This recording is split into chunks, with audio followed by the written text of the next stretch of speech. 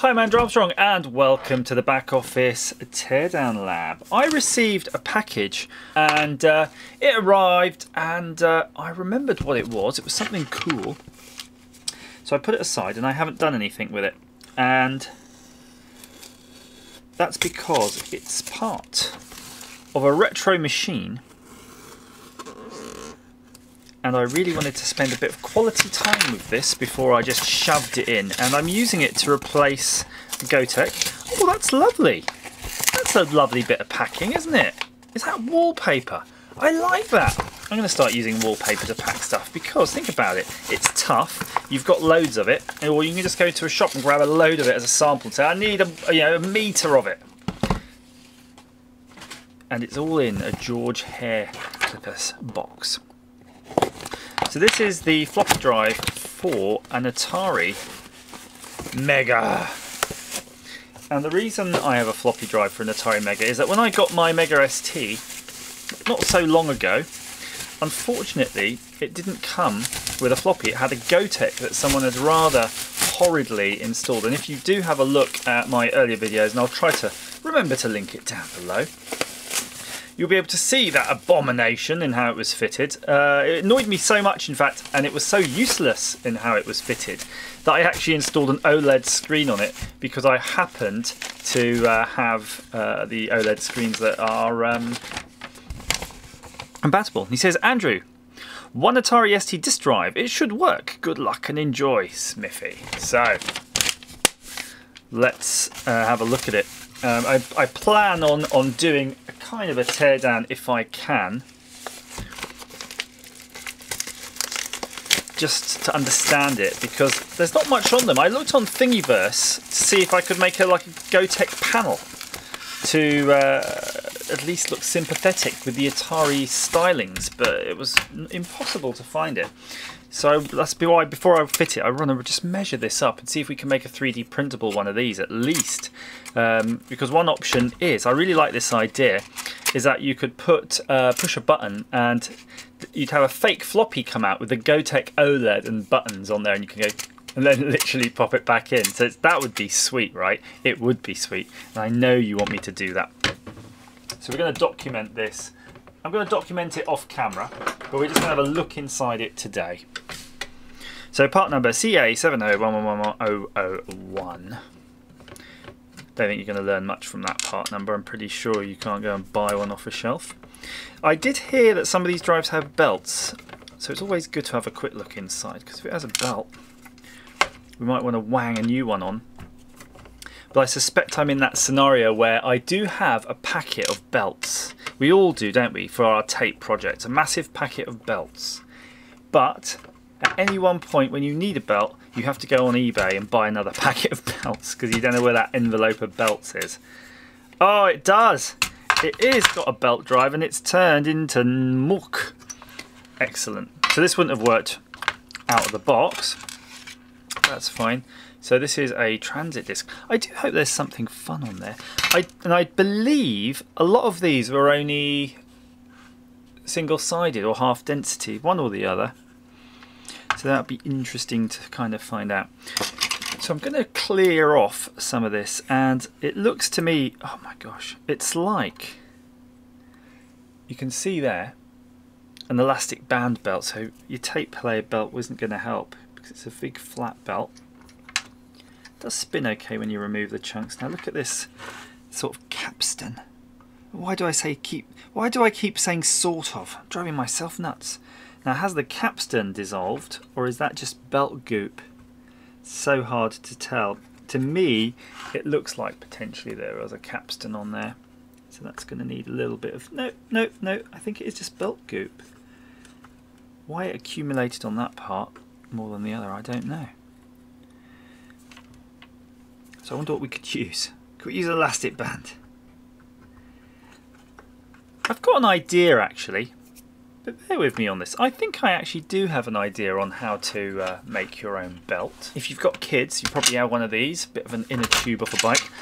I have a nasty feeling it's not going to do what I want. Where would you cut an inner tube if you could cut one anywhere? I suppose here would be good enough. As good a place as any. Oh, I love how a little bit of powder puffed out.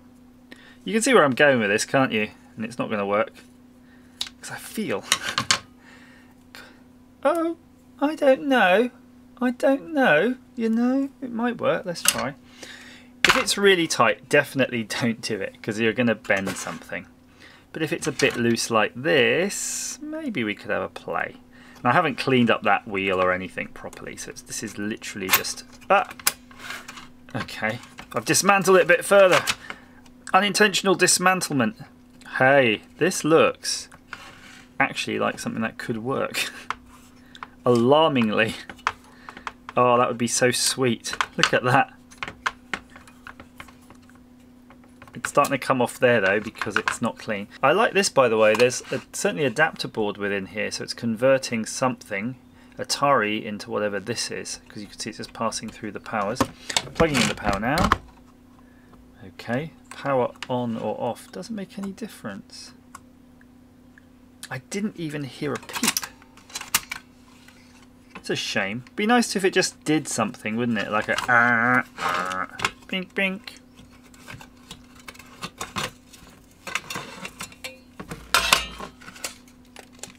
Oh, look though, that's cool. Get to see how it all works. All the gubbins. Here's your reed head. It's spring loaded. This pushes the disc down. So this is a single-sided drive because you can see the head is right there, and then there's just this thing pushing it down. I can't remember. You can't turn floppies round, so I don't know how. I guess if it's just a single, it is just a single. Literally, you can't really do much with that to convert it. So if you want it to behave in any other way, we're going to have to adapt. Oh, I don't know what I've done, but it's kind of working. I pulled that thing off and I'm messing with it. Oh, ha, ha, ha. Uh-oh. Yeah, boy! Look at that. It flung across the room. I think that's worth having another go. I didn't really clean it out properly.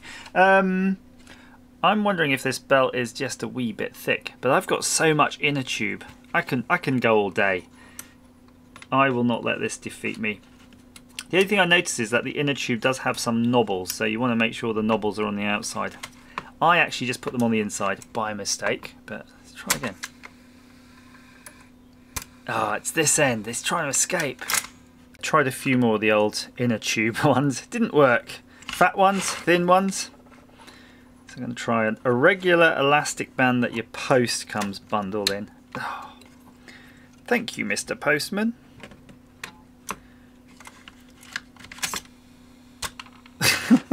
That did last surprisingly long. I'm wondering though if it's supposed to have a little twist in it or something to stop it from riding up and down this pulley. But maybe it's me. Do you know what I mean? It's weird. And these are all the same. Super fat bands.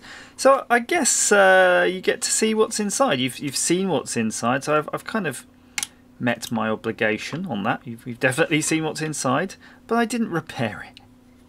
But I kind of think I did in a way, because it's easy to repair at this point, isn't it? You just get the right part.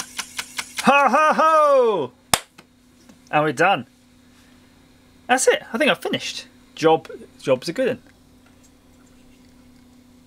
That is so cool. It's really hard. I'm trying to look to see if you can see the floppy moving. It's kind of difficult.